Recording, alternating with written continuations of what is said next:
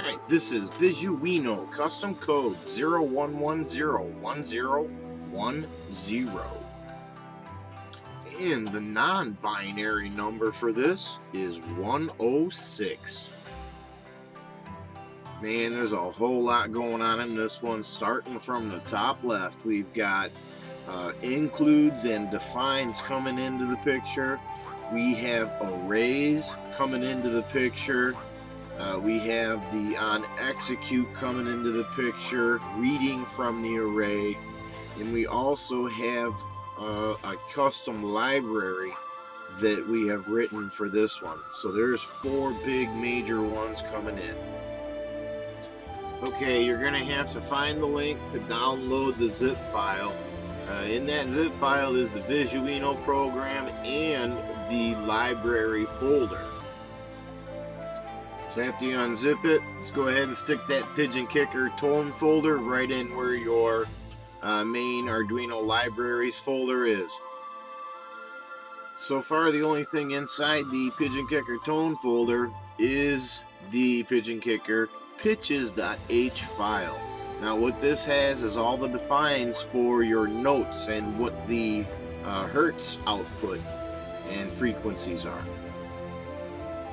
Alright, so right off the bat on the includes. Now, this is where you include libraries and also where you set your defines. Now, where everyone knows a define is where you put a word in and it replaces that word with a number. Alright, numbers box. This is where you set up your arrays. This is also, as you know, where you set up all your other variables. In Visuino Custom Code, you must put the number of variables in the array in the square brackets.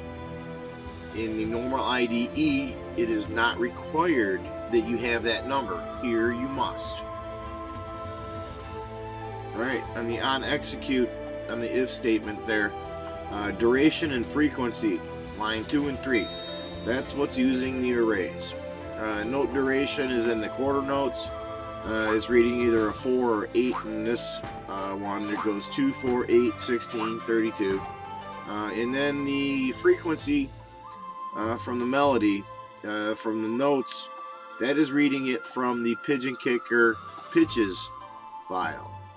Alright, so we don't get tripped up, let's just keep rocking right along and move on to the on execute. Okay, so on execute, first line, if this note. Now this note is the current count for the array slot, one of the 8 slots. But look, less or equal to 7. Why not 8? Because a computer uses 0 through 7 as 8 slots, not 1 through 8. Nimbus.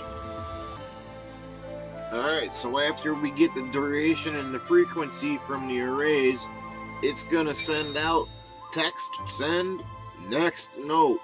So that is sending next note out the text 1 pin. Integer 1 and integer 2 on line 5 and 6 there. Sending duration and frequency out. It's just sending the numbers straight through.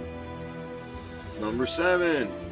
If you want to print a line, there is no print line command. Use text1.send with a space between the damn bracket thingies. Yeah. Now, if you remember from the beginning, we defined on line 8 the word update delay as 500. This is where on the init box that the define update delay 500 is going to come in. Alright, so in line 9, all it's doing is adding 1 to this note. Difficult. And then it continues on with that loop until it reaches, what, 7?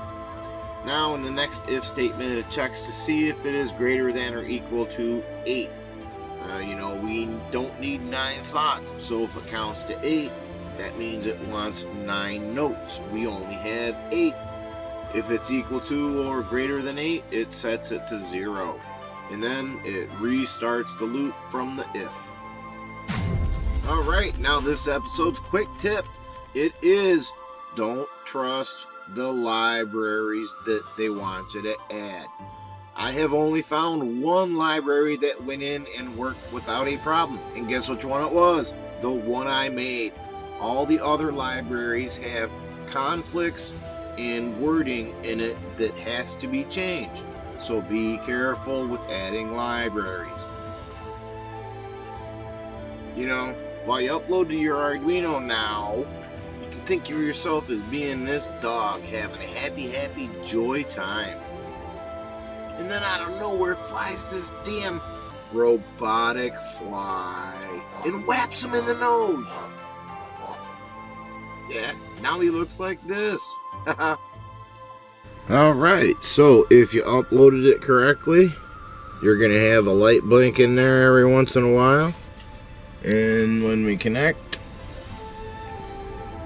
yep, it's going to give you the notes in order. So that it's giving you next note. I guess I could have put the note number on there, the array number. But then it's giving you the delay time, the note duration, and then it's giving you the kilohertz frequency. You'll see one there, it's got a 0. Comes up on the frequency. That is a pause. No sound, it turns it off. So, yeah, I'm pretty proud of this one. There's a couple more things in the next episode that's a little bit more, and that's when we look into a pre-existing library and change it to work with the custom code. And believe you me, I lost a few hours of sleep on this one. So, you know, like, share, comment, subscribe, or don't. It's all good. Peace. Hey, Hank.